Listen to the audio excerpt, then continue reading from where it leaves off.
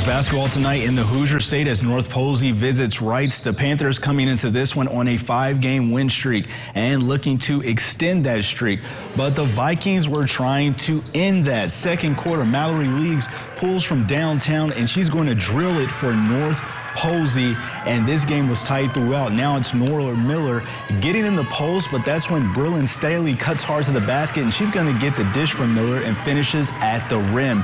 Now it's Miller passing out top. Reitz working the ball all the way around until Miller gets it back. Fade away off the backboard, and the bank is open.